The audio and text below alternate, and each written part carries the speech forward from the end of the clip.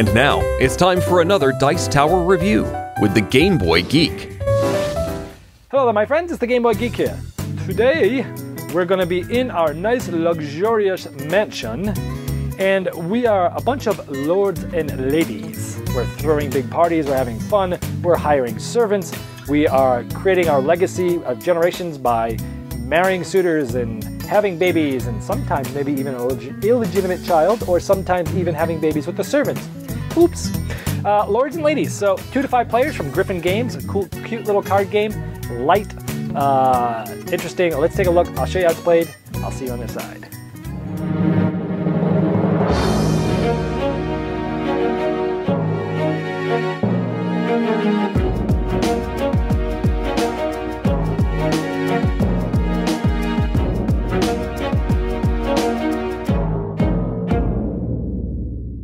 At the beginning of Lords and Ladies, everyone, let's say I was the purple player, gets to find their purple Lord and Lady to start the game. And the fun part is you have a dry erase marker.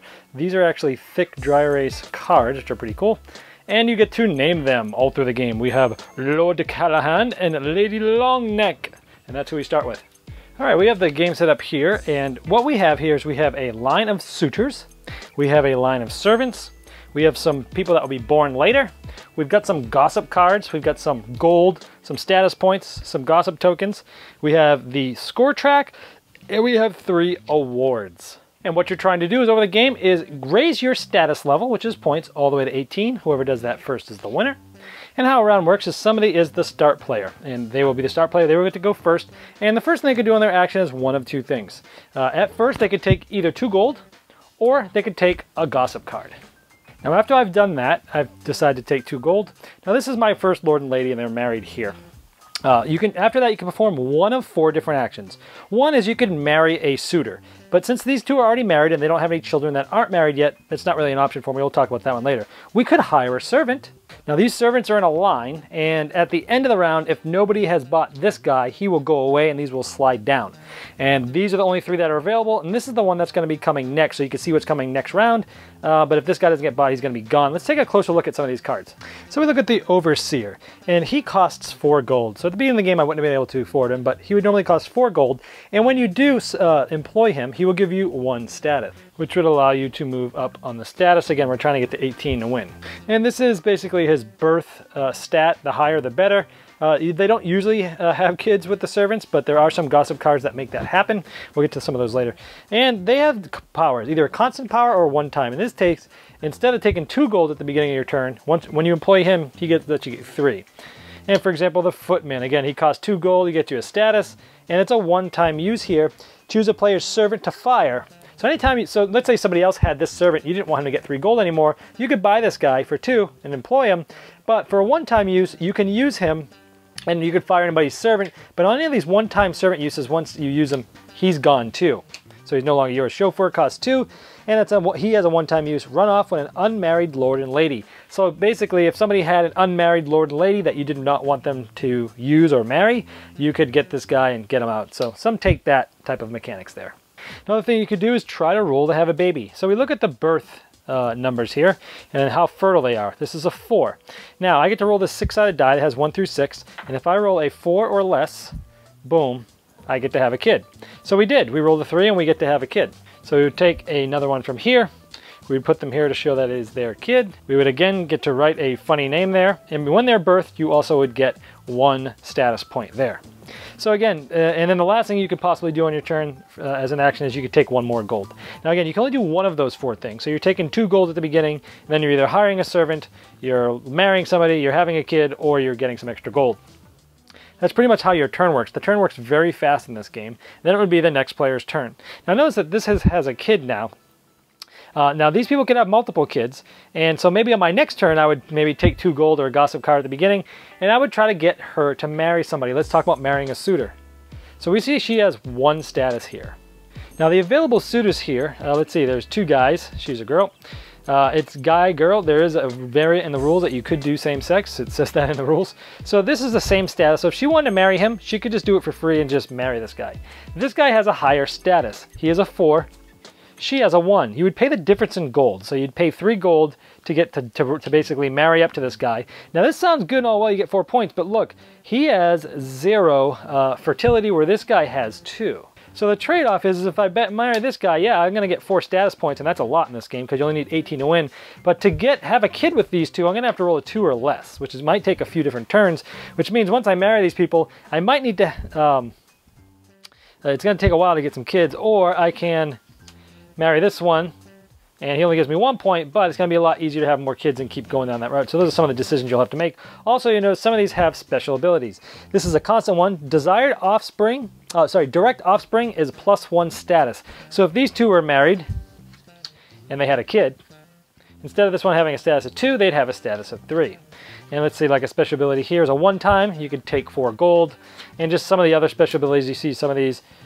Take 1 available servant, it's a 1-time use. So there's different special abilities in the suitors as well. Now back to here, this would have been risky because now the previous generations can always marry if they're not married, but they can't have kids. As soon as this is the current generation, only this generation can have kids. So maybe they could have had this kid and then maybe had another kid, and then this person could have married this guy, getting the points.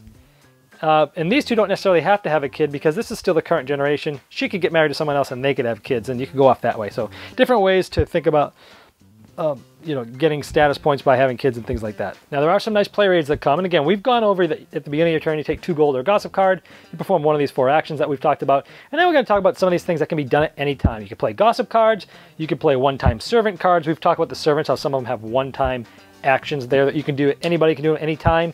And we'll talk about gossip and what these other things are right now. There's gossip cards, and again, at the beginning of the game, on your turn, at the beginning of your turn, you can grab some of these. Let's look at what some of these do. Okay, these gossip cards, just take a look at some of these. You can play this, again, at any time on your turn, and it is encouraged that you will negotiate and talk with other people about who you're going to be gossiping about. Bedroom problems.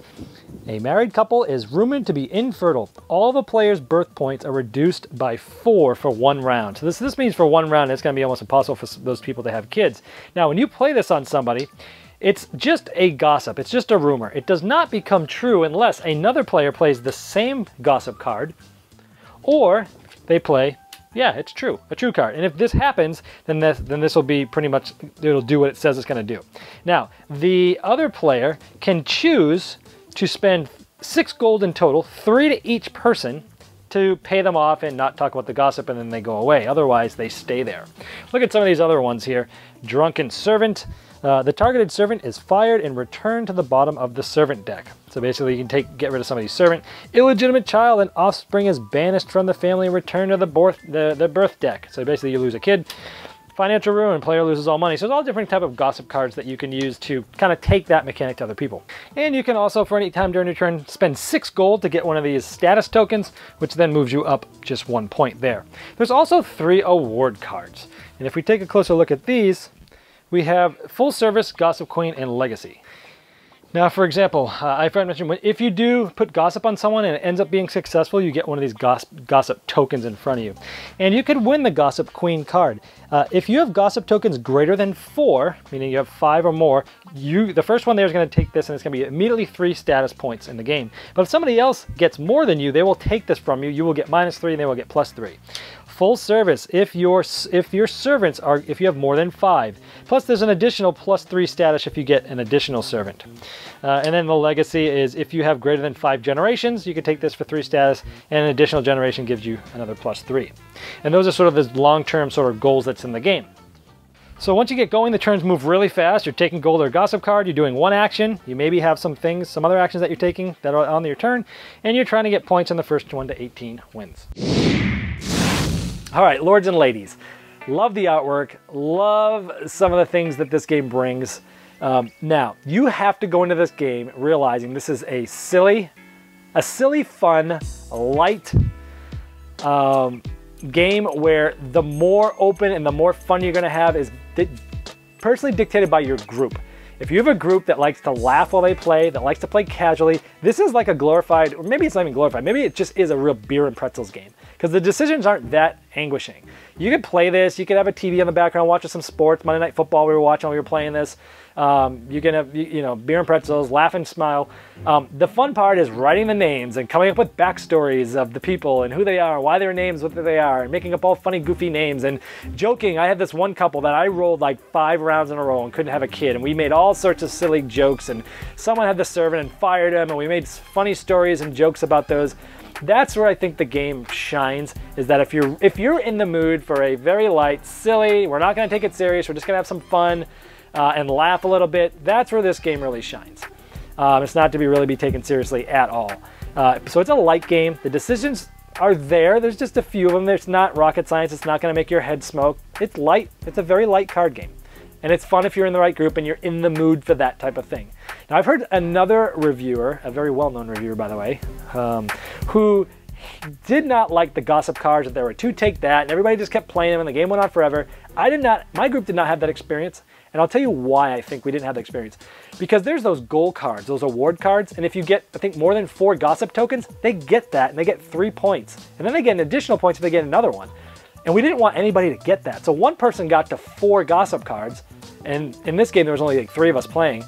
So nobody else was allowing because you need 2 people to make a gossip true, and so nobody wanted to do it. And so the gossips kind of stopped towards the end of the game, and we never felt that there were too many or that it happened too often, so we did not have that feeling in here.